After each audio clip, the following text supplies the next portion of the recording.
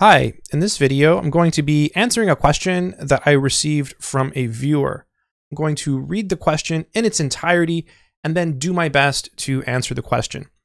As always, if you have any advice for this person, please leave a comment in the comment section below. This really helps other people. People read the comments, and so when you can leave some constructive advice for people, it really helps. Okay, I'm going to find the email here, and I'm going to read it. Here it is. The person's name is Kyle, and the subject is Trig Identities. And the message reads as follows. Hi, I am finding your videos very helpful, thanks. I am getting the books you recommended. Linear Algebra by Lang, Calculus Made Easy, Elementary Linear Algebra, and then Calculus Early Transcendentals.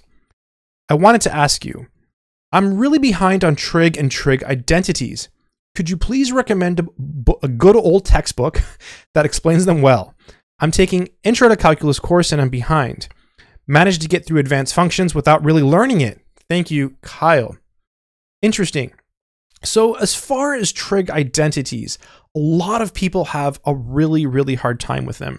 And a lot of people have different opinions on how to learn them. People develop little memory tricks. Some people like to know how to derive them all, right? There's different ways of approaching it.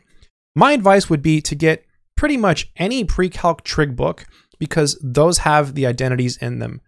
The one that I typically use is the one by Hornsby, Lyle, and I think it's Rockwell. I know it's Hornsby though. That's the first author that's usually written. And it's a pretty good book because it has all of pre-calc and all of trig. You can go online and you can probably find a used copy. I'll try to leave a link in the description so you can look at the reviews and stuff like that. But you can always get a used copy probably fairly inexpensively if you don't care so much about the edition.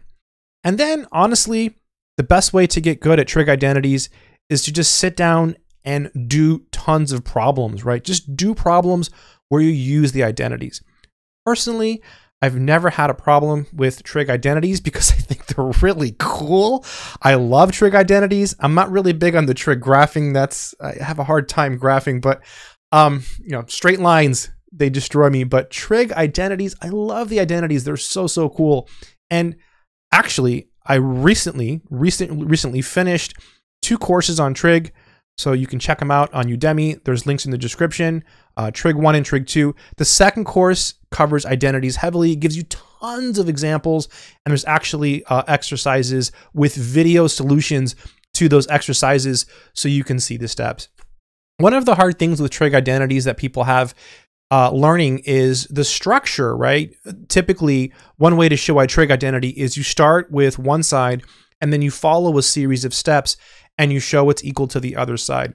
In my experience, people have a really hard time following that structure. It's almost like a little proof when you're showing a trig identity. And maybe that's why I like them so much, because it's like proofs. And math, a lot of math is about proofs. And I love math, therefore I love trig identities. Hopefully my answer is okay. If anyone has any advice for Kyle on how he can get better at trig identities, please leave a comment in the comment section below. Good luck.